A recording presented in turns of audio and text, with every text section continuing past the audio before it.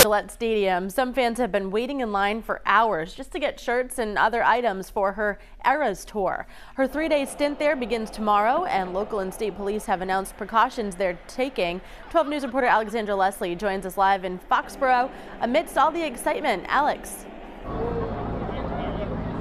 Well, Gillette staff and police say they are ready for this, and that is all starting with the merch truck here today behind me. That truck opened earlier today. They also say the construction at Gillette Stadium shouldn't impact the fan experience this weekend, but they did stress for anyone with Friday tickets especially to get here early.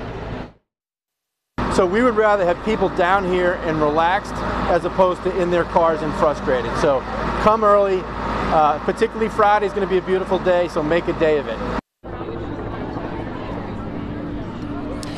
Now, people are making a day out of it here today. Fans cheered when the doors to that merch truck opened at 10 on the dot. Taylor Swift's favorite number already in play, with 13 lines for fans for buying t-shirts, sweatshirts, and more. The fans we talked to were more than willing to wait their turn. Some people got here as early as 2:30 this morning, not sleeping, but instead playing music, making friendship bracelets, and just having fun. Jackie Prue is a lifelong fan who's gone to many Swift shows already, but has tickets for tomorrow and Saturday. She says she's not concerned about rain in the forecast during that show.